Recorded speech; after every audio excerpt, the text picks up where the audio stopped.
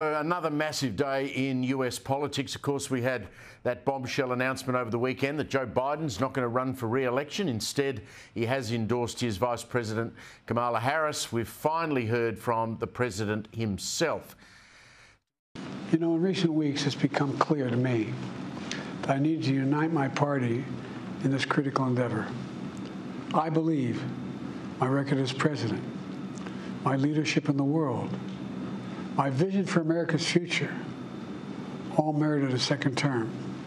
But nothing can come in the way of saving our democracy. That includes personal ambition. So I've decided the best way forward is to pass the torch to a new generation.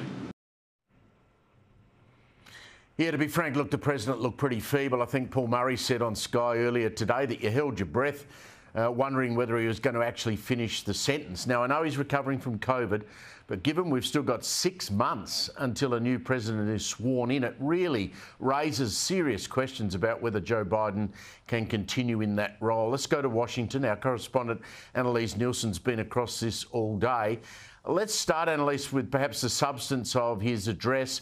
A lot of talk about democracy being at stake, reiterating his support for Kamala Harris. I think what he was doing is almost talking in code and saying, well, you've now got the choice. You've got Kamala Harris and you've got Donald Trump, and Donald Trump's a risk to democracy.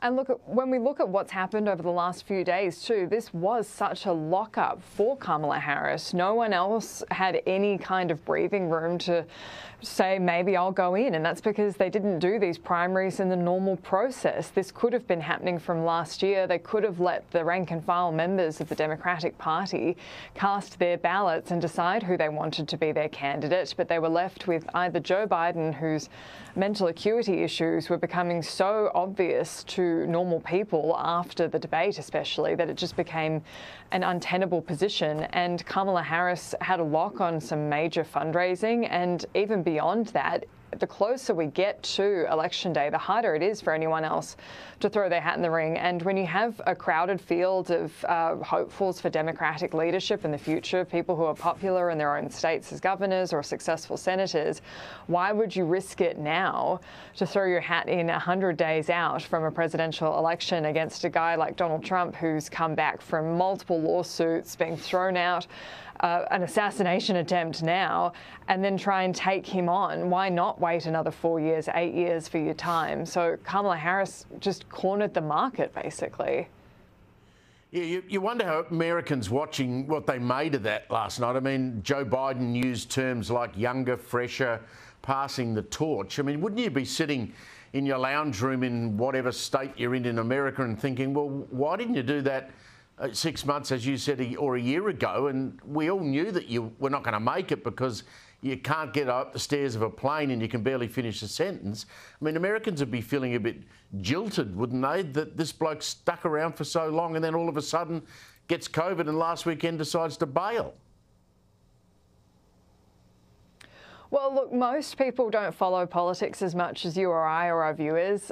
What I've heard from a lot of people is that they're just relieved. They really thought they were just stuck with Joe Biden. And I don't think the polls were wrong. I hear this a lot from people saying, oh, I don't trust polls anymore.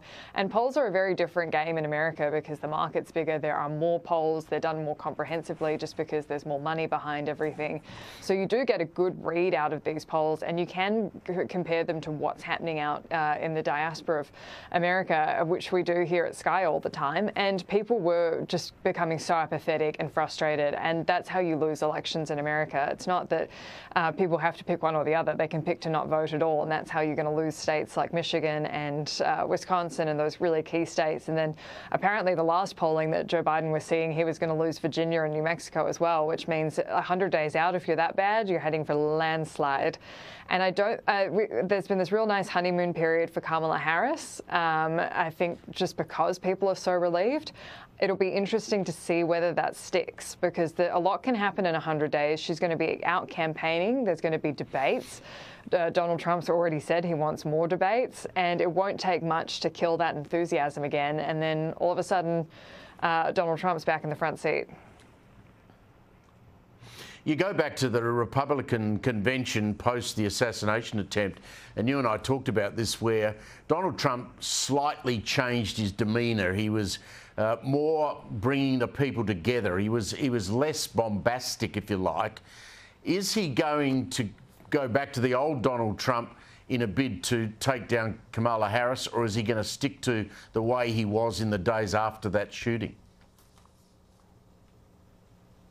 Look, so the two things I would say about that is I think we've seen a new Donald Trump who's a more polished politician from not necessarily the convention, but the debate. The fact that he had the foresight and the discipline to step back and just let Joe Biden talk, that was really critical, and it was the thing that was an absolute turning point in this election. But then also the unity point. I thought that was so interesting that Joe Biden said that, to bring unity back to his party. The only thing the party wasn't united about was Joe Biden's age. And the only other thing really kind of tearing it apart is this their split approach to Gaza. And, I mean, we've seen that with the protesters today. They were out setting the US flag on fire and scrawling F Biden on in graffiti around here. These are the people that are supposed to be voting Democrat, would be boycotting or just not voting for the Democrats altogether. And so I thought that was really interesting after the Republican Party. Yes, there's people out in the cold. We didn't see Mike Pence there. We didn't see other prominent leaders of the Republican Party. We didn't have George Bush there either.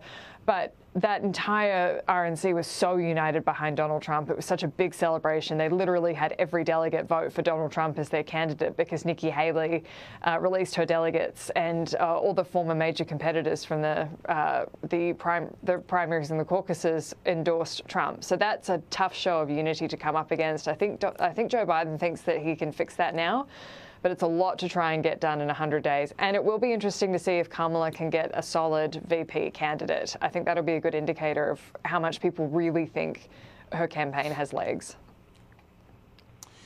Benjamin Netanyahu addressed Congress today, Annalise. It was probably what you noticed was how many of the Democrats were not actually there. I mean, 50 members of Congress walked out, including people like Pelosi, Elizabeth Warren. The pollster, Frank Lutz, has said that more than 50 Democrats walk out, it will impact on the election. Is the Gaza conflict and where the Democrats and the Republicans stand on this going to be an election issue, or is it really going to be an election about cost of living, border control? I mean, the thing to remember about America is it's always about the electoral college map. And so you have to look at which voters in which states matter.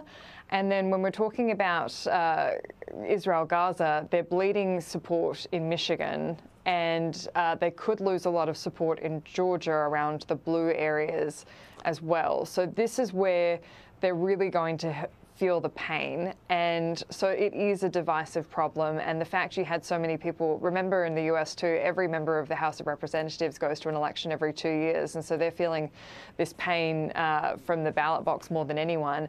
But I noticed, even being out today watching this protest, it was reminiscent to me of the BLM protests in 2020, the kind of destruction that we saw, the lighting fires and the effigies, the fencing that had to go up. I saw the tear gas and protesters grabbing at police, so assaults.